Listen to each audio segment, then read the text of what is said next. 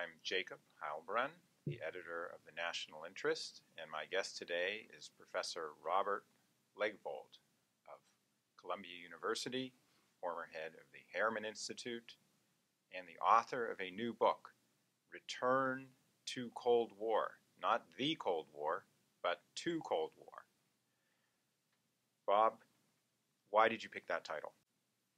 Because I think the qualitative change for the worse in U.S.-Russia relations, that is everything that's happened in the context of the Ukrainian crisis that has transformed a relationship for much of the post-Cold War period that was more ambiguous, neither friend nor foe, but we could hope on each side more friend than foe, has now clarified as an adversarial relationship. And more than that, as an adversarial relationship, it is profoundly so.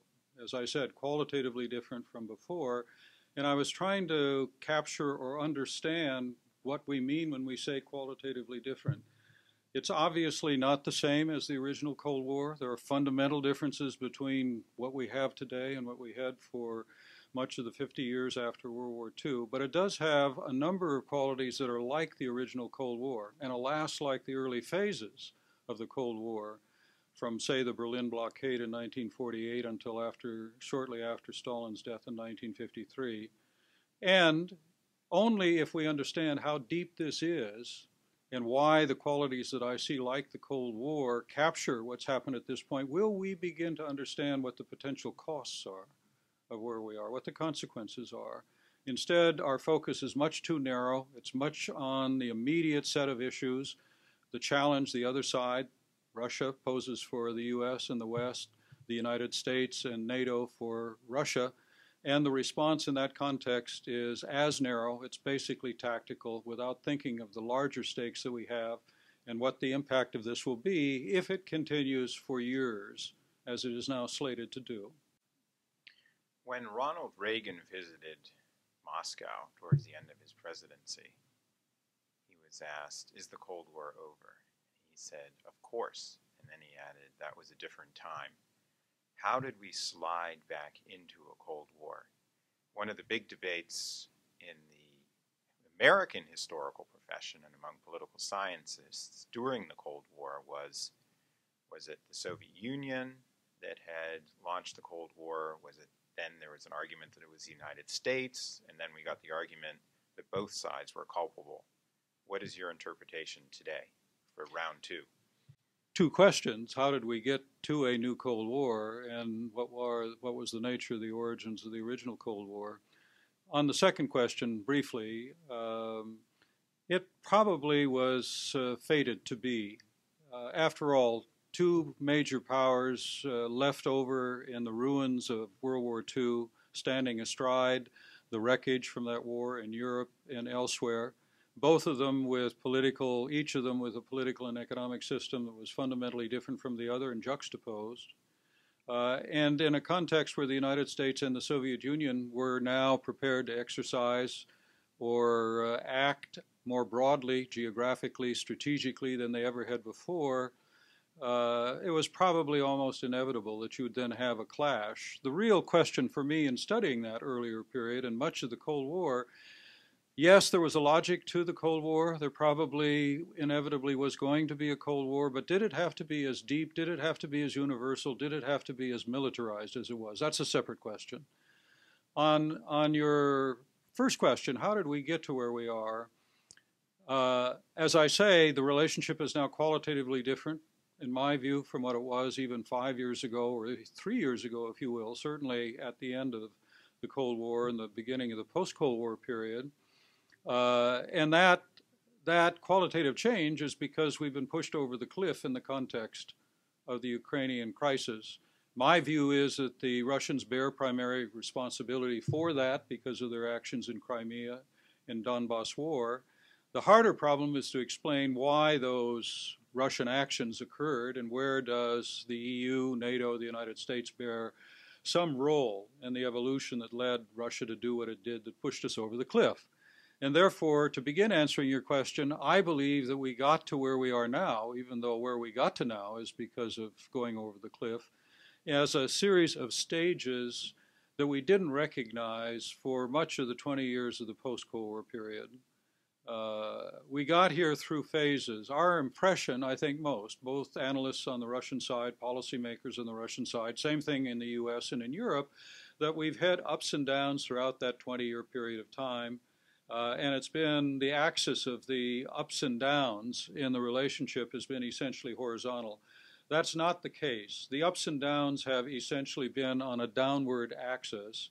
And the amplitude of the axes, the ups and then the downs, whether it's at the beginning, the hopes in the Bush Senior and Clinton administration years, and then the downs around NATO enlargement, and then the slight up, and then the down over the Kosovo War, and then the slight up in the early part of the Bush Junior administration after 9/11 and cooperation, and then down after the rush to war in Iraq, and continuing down until the Georgian intervention in Georgia, until the Russian intervention in Georgia in 2008, preceded by that harsh speech by Putin, President Putin, in Munich Security Conference 2007, then the reset and so on. So the image is one of ups and downs. What we fail to recognize is going back to at least the Clinton administration, each was a phase. Each phase had its opportunities and some successes and certainly hopes. But within each phase, there were malignant seeds that in fact, at each next phase were larger and more malignant, and they continued to build around a series of issues until they culminated in Ukraine. After all, Ukraine is related to that phase and that malignant seed in the Bush administration around color revolutions. And that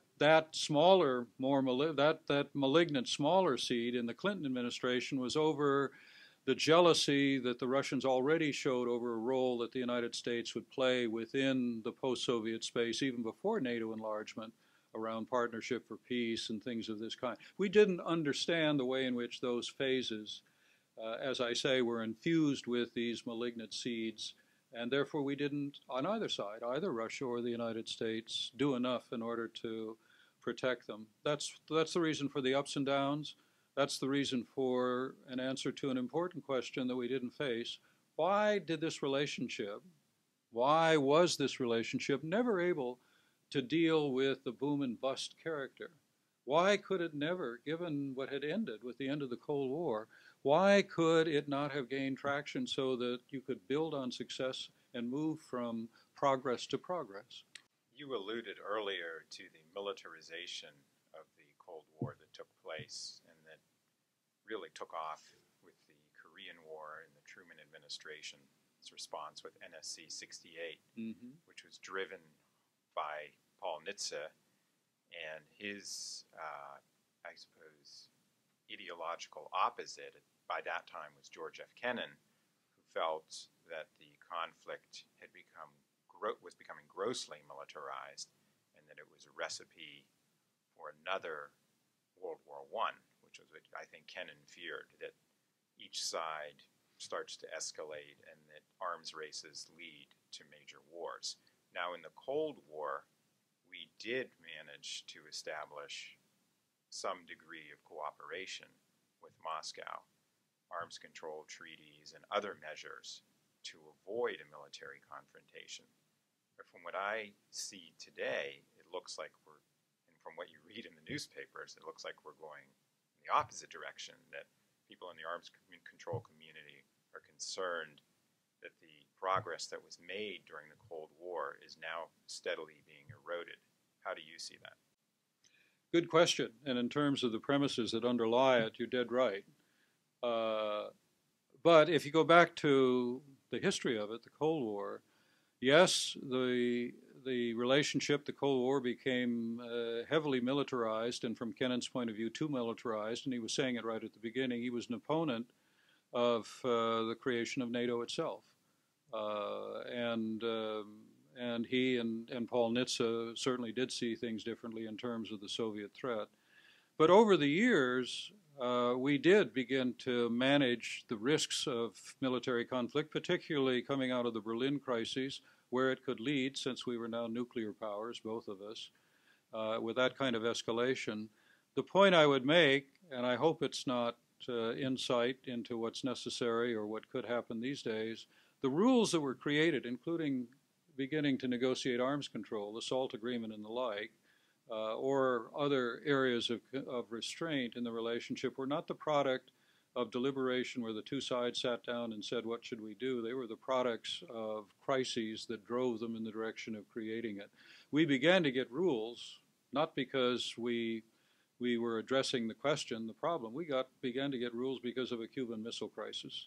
And one hopes that, as many people comment today, the rules are gone. We're not quite sure what the rules are in the present context, that that's not the only way that we can begin reconstituting rules. Now, the second part of, I believe, the answer to your question is that sadly, in the context of this post-Cold War period, rather than, again, building on success, success built on success, and especially in the present context, we're moving in the opposite direction. For whatever set of reasons, one of the major benefits, maybe accomplishments of the post-Cold War period was the demilitarization of what had been the standoff in Central Europe at the Elbe between the Warsaw Pact and NATO. A large part of that was the collapse of one alliance, and in the case, that is the Warsaw Pact. In the case of NATO, a shifting mission, which was going to be out of area by and large, and in any event no longer focused on a Soviet, now post-Soviet Russian threat that evoked Article 5 and a need to maintain a girded military and the rest. Some of it also was supported by the effort to move in the direction of formally institutionalizing the demilitarization, that is the arms control agreements. The conventional arms control agreement in Europe, including the adapted phase, and then that faded, that folded, that failed. And that process is now moribund. But the significant end of this story is that now, sadly, we're moving in the opposite direction. And rather than the benefit or the accomplishment of demilitarizing the European thing, enough so that people in Europe, even though they hadn't built the European security system they felt fairly secure about European security. That wasn't the unstable area in the world. Suddenly there is an instability, and behind it, or in addressing it, each side is in the process of remilitarizing a new central front. It's been moved to the east. It's no longer at the Elbe. It's now on the other side. It's at the Bug. And it is one of the manifestations, I think one of the consequences, one of the sad consequences of what I call this new Cold War. Let's talk about Mr. Putin for a second. Yeah, a few months ago, the Democratic presidential candidate Hillary Clinton likened Putin's march into Crimea to Hitler's takeover of the Sudetenland in 1938. Do you see Putin in that vein as an ideological leader in the totalitarian mold, seeking to expand Russia's territory as far as possible, or do you think that he is more of a realist, a more cautious leader who seeks his opportunities where he can and does not fit into this mold that many in the United States are trying to fit him into? Well, the notion that Putin is Hitler and what happened in Crimea is the equivalent of Hitler's aggression in Sudetenland is doubly unfortunate. It's unfortunate because it's fundamentally wrong. And then you combine that with the degree to which it's derisive and has the effect of a derisive characterization on the other side in Russia, makes it, I think, counterproductive and unfortunate. I do believe that what the Russians did in Crimea violated international norms, and I think it's a serious matter that a major power grabs a piece of territory, an important portion of another country's territory. Not only that it does that, but it does so contravening a guarantee of sovereignty that it itself had given in the Budapest Agreement in '94 when Ukraine gave up its nuclear weapons. So that's a serious matter. That is not the same thing as saying that it is a kind of pre-planned aggression which grows out of an imperial urge that Putin is leading. I think as we know more about the events of Crimea, again, without excusing the way in which they played out, it's, in my mind, it is evident that they were event-driven. The decision to do what they did with the little green men in Crimea were taken in the 24 hours after the February 21st agreement that the Polish, French, and German foreign ministers had worked out with Yanukovych, and Yanukovych fled, and then you got this alternative government. Within that period of time, Putin himself took the decision to seize control within Crimea. But even the decision then to annex Crimea, I think, waited until further developments, event-driven, including the sense that they were going to lose their strategic position entirely within Crimea. Again, that's not to excuse it or even rationalize it, but it's a very different thing from assuming that this was sort of part of a blueprint or a plan for how the Soviet Union was going to create Hitler's Lebensraum. Let's conclude with a look at Russia's domestic situation, and in particular, Russia seems to be very disappointed in this past day that the Saudis have refused to freeze oil production. And it appears, I was reading from Russian officials, senior Russian officials, that they are anticipating that oil prices will remain low through at least mid-2017. Needless to say, Russia has been running very rapidly through its reserve funds.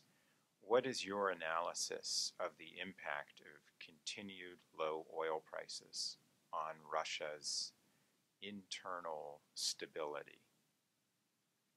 Well, in the short run, I think their mentality still is we can tough it out. But they are increasingly aware of realities, including the one that you noted, that the stabilization funds, if they rely heavily on that, will be exhausted by the end of 2017 if oil is below $40 a barrel, as it's likely to be through that period. Secondly, I think they now recognize that the minuscule positive growth that they had anticipated in the economy by the end of this year or at the latest early next year is probably not going to occur, which means further negative growth, which means further decline with the inflation given the ruble dollar exchange rate, increased inflation, and diminished economic dynamism of a decline in the real wage for the average Russian, which is where you begin to get political pressure, presumably, or political trouble.